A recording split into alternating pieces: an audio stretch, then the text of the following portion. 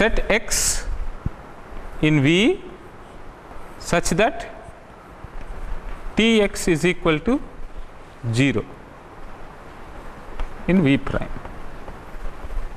All those elements in V which are mapped to 0 in V prime. Null vector. Yeah, exactly same definition, but this is a vector space. Now, let x be in this null space. Take a vector from the null space and then ask what happens. So, ask what happens if I act this operator on x and this operator on x. Okay? That is basically, this is a map, this is a map, this is a map from V to V, this is a map from V to V prime. So, if I act this on x, I will get a vector in V, t on that I will get a vector in V prime. Now, this will take me to V prime, this will still have a V prime. So, I have to ask a question, what is the vector in V prime that I will get? So, take a vector and then ask what is T g of x is equal to d prime g t of x. Now, what do I get? What is t of x? 0. So, representation acting on 0 will give me 0 only. So, this is equal to 0. So, what did I show?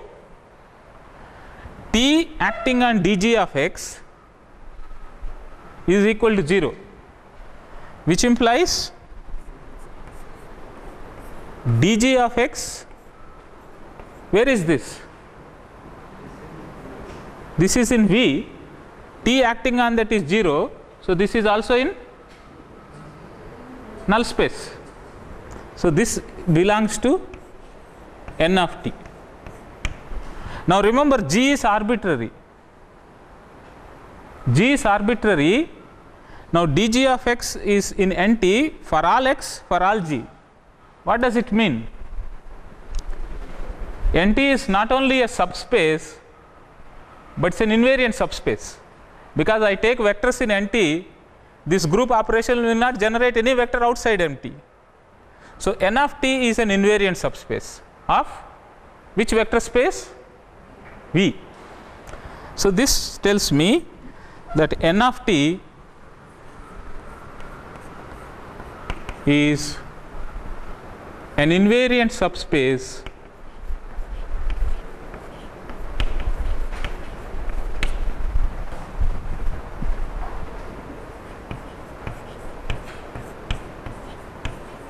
of V.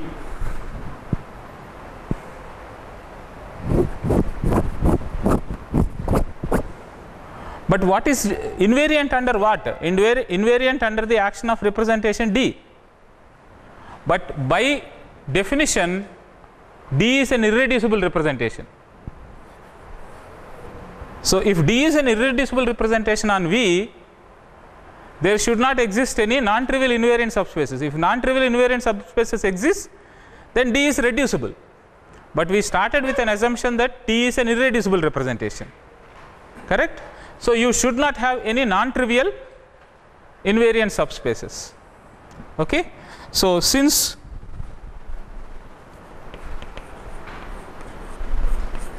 D is irreducible representation, n of t has only two options. One is it is 0, that is trivial invariant subspace, or n of t is the full space. Since D is irreducible representation, we cannot have non-trivial invariant subspaces. So, only a subspace invariant subspaces possible are trivial invariant subspaces. So, n of t is either 0 are the full space. Now, if n of t is the full space, what can you say about the t?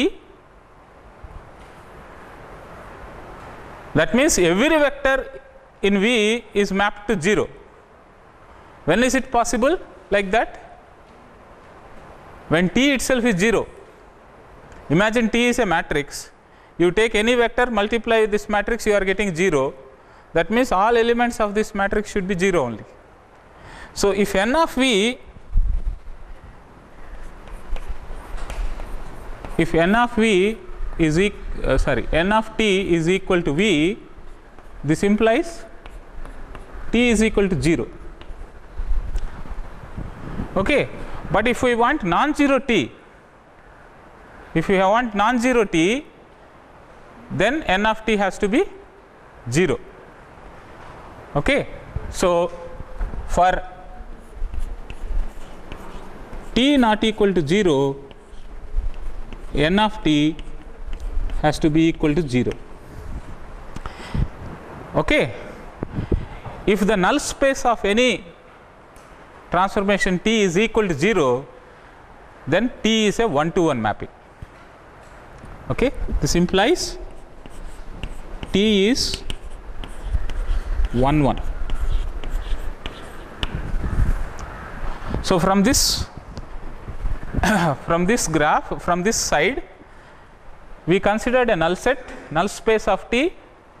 If you take an element of null space and using this intertwining operation, we show that this null space is an invariant subspace. Since the representation is an irreducible representation, we cannot have non-trivial invariant subspaces. So, your null space has to be either 0 or the full space. If it is the full space, then the transformation itself is 0. For non-zero transformation, we should have t as 1-to-1 mapping.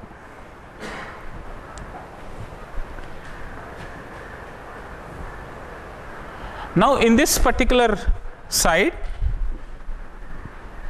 define R of t as range of t.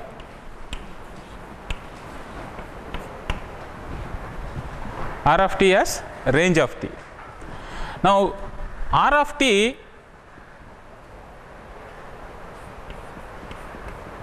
is a subset of is a subspace of V prime.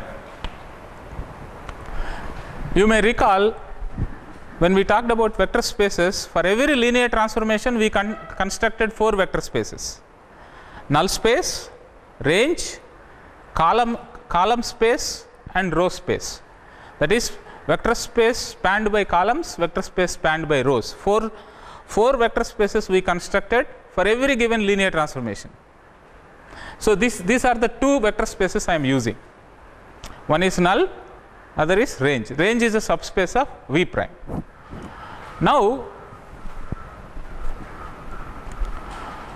if x is in V, implies Tx is in what? V prime, or Tx is in R of t, which is a subset of V prime anyway.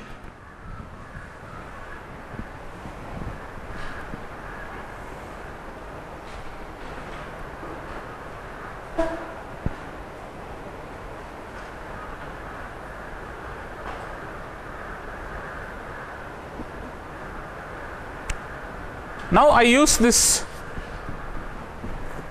Now, Tx is in R of t, right? Tx is in R of t. So, let me use this intertwining relation here. T dg of x is equal to d prime g of Tx.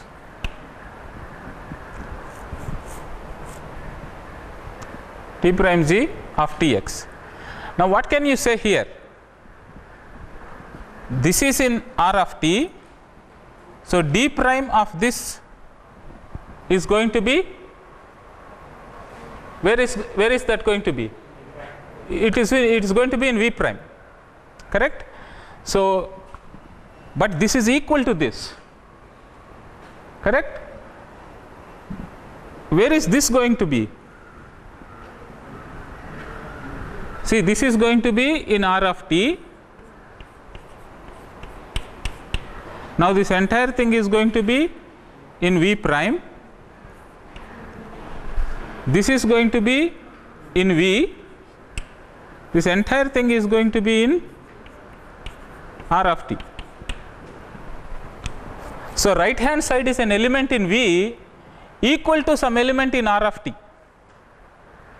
That means right hand side is also in R of t, correct? So that means I started with an element Tx in R of t and then obtained an element in R of t. And this is arbitrarily true for every g. So this implies, this argument implies R of t is an invariant subspace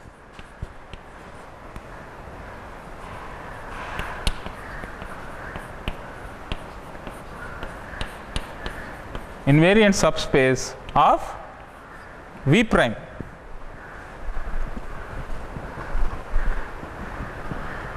Again, since d prime is an irreducible representation, R of t can be 0 or R of t can be total V prime.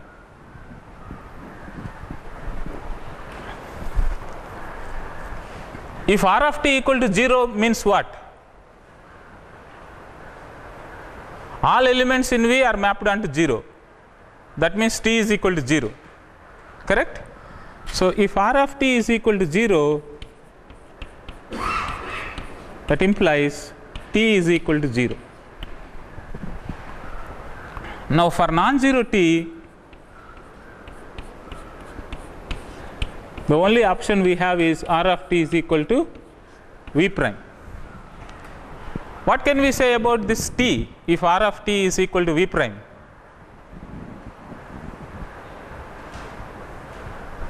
That means range is the total space.